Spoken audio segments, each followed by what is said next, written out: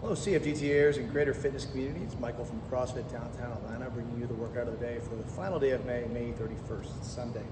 It is called Triple Double, and it is a 4 rounds for time workout. Consists of 25 double thrusters, either odd object or dumbbells is what we're recommending. 25 double unders or 20 jumping jacks, 25 double odd object bent over rows. Just use the same thing you used for your thrusters for that movement, and then 50 mountain climbers. 20 minutes time cap on this workout. Let's talk about the movements. So what we've got here, the thruster. Thruster is a combination of a push press and a front squat. So at the top of your front squat, you push press the weight.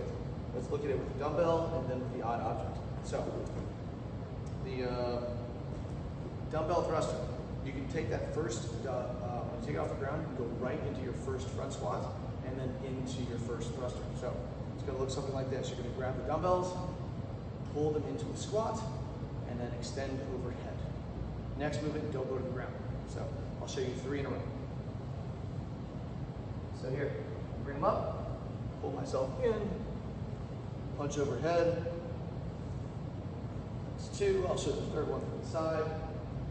Notice the elbows stay in front, they don't dip down. And the timing is important. Don't start squatting until the bells hit your shoulder. Don't start pressing until you squeeze your butt. That's going to help tremendously in your efficiency. If at all possible, rest at the top. This will be where you breathe. You want to pick a weight on these, but you don't have to do with the dumbbell. The thrusters can be done in 2, maybe 3 sets on that 4th round, but 1 to 2 in rounds 1 and 2 at least. Recommending jugs for your odd object. The double unders, as we said before, rope. Notice how I have the rope laid out. This is what you want to do to make sure on your next round you're not trying to untangle the rope. When I'm done, I'll show you how to lay it back down. So start with the rope out in front. Notice behind my knees to ensure that I don't trip it on my shoes as soon as I start. And every time I jump, the rope will pass under me twice. Big breath in, then blow it out, then go. As always, make sure that you're clear of anything around you before you start. It's going to make things a lot better. When I'm done with the double unders, I'm going to lay the rope down like that so it's ready for me to go again. If you're not doing double unders, modify with jumping jacks. Instead of 25 double unders, 20 jumping jacks, heels underneath your hips, hands by your side, jump to here, out. Make sure your hands pass your ears and your feet go outside your shoulders. Next movement is the double bent over row. So pick those dumbbells back up. Probably don't want to throw them quite as far as I just did. And I'm going to show you from the side so you can see.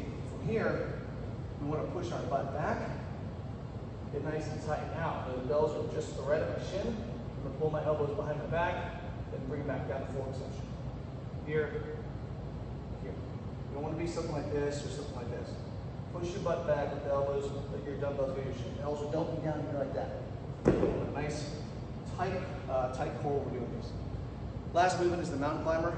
Starts with 1 foot forward, 1 foot back. Every time your feet switch places, that's 1 rep. So 1, 2, 3, 4, 5, 6. I do recommend pointing your front toe, the leg that's forward, point that toe backwards. You'll be way more efficient. Okay, 4 rounds for time.